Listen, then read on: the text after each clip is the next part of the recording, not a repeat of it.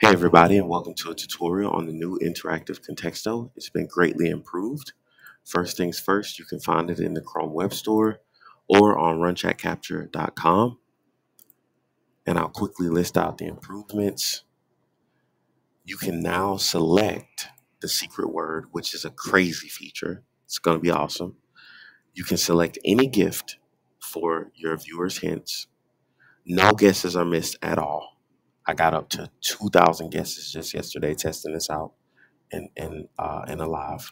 There are no ads because we no longer use Contexto.me. You don't have to clear the game history anymore, and your chat can use prefixes for blocked words. Okay, so once you download the extension, open the system tray. Because we don't use Contexto.me anymore, you navigate with this button. Once you're taken to the site, open the extension again. It opens in the side panel, and you click connect to start receiving comments. I just have this pointed at some live streamers stream, so the words won't be related to Contexto. The words you see won't have anything to do with Contexto. All your settings are moved out of the Chrome extension, but you do need to keep the Chrome extension open to keep guesses coming. But all the settings are moved out of the Chrome extension and into a side panel on the actual site. This is the URL of the new site. But you never have to navigate there because you can click play here. First things first, you have dark mode, light mode with a toggle. Very easy.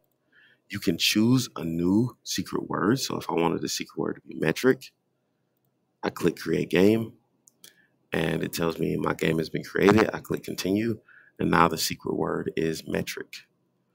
But if the secret word is a word that's not in the vocabulary, like Zelda, then I get a friendly UI message that tells me I can create a game with a similar word, or I can go back to choose again. We'll continue though. Also, there's a generate random game button, so you can quickly move between games. And the list of words that is preset is the original list of Contexto words. You can choose any gift for hints. So this is donut right now, but I can set it to rose. And you can also clear the leaderboard, but you have to refresh after you click this button. Now, for the leaderboard, there's this abbreviated view.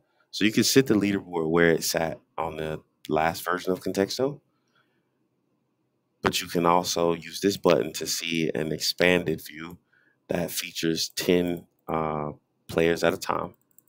You can paginate through the list of winners,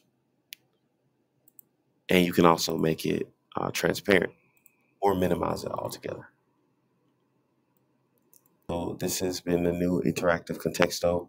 Please reach out at runchatcapture.com or at info@flukertech.com if you have any questions.